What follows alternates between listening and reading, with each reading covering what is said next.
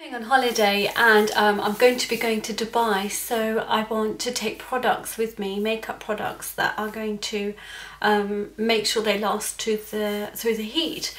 I'm not expecting anything other than a normal summer that we have, normal being the nicer end of the summer we have, so temperatures of around 19 to 20 degrees Celsius.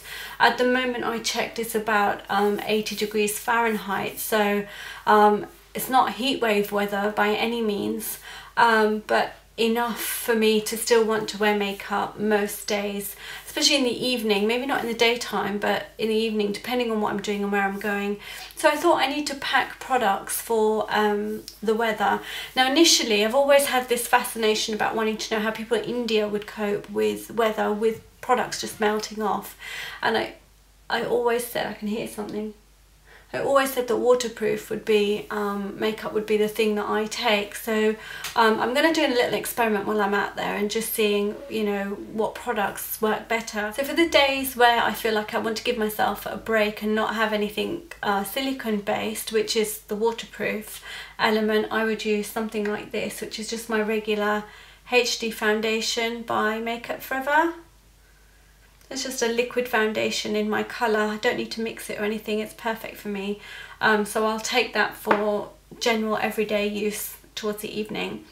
For the daytime, I would like to use these two here. You only need a little bit of these. These are Airbrush Foundation by Temp 2, and this is silicone based, so absolutely waterproof.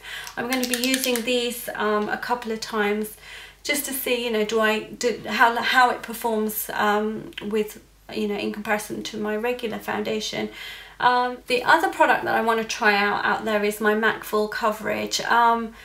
This for me is just too much for everyday here, but if I find the others make it melt, then this might be the one that I should try next and see whether that will fare. Again, this is a slightly darker tone for me. Normally I mix it with a cool tone foundation, but I think with the tan that I'll get, this will be fine. If I find that my foundation's running away, I'm going to put my primer on first, which is my Studio Secrets by L'Oreal. They work with all of those products. It's actually silicone based, so it should be fine. Then I'm going to set it with some loose powder. I'm just taking my Glam Spot Cosmetics loose powder, warm toned one. For my concealer, I'm going to use my Doo Wop concealer. That's the concealer in the lid with the mousse under the bottom. I think that's really nice, and it's slightly darker shade, so it will work well with the tan. For my eye base, I'm going to use my NYX White eyeshadow base. That will be amazing, I think. There, it will hold the eyeshadows and stop them from watering off. Although I don't expect the weather to be as hot as I anticipate. I'm really hoping it is, but going by the forecast, you know, I went 8 years ago to this day and the weather was gorgeous. It was really hot, unbearably hot. So I'm still rooting for nice weather. Okay, so waterproof eyeliner. This is Inglot's number 77, black. That's all I need. Clear mascara, no, clear brow gel to help me with my unruly eyebrows. I like shimmer, and I'm contemplating taking this. I actually won't probably take it because I've got products in my eyeshadow kit that I can wear, but this is my bronzer from Body Shop that I love. Blink and Go mascara. It isn't waterproof, but it's a really nice mascara. I wouldn't do without it, to be honest. I don't really like too many others now. For lipstick, I'm just going to take this.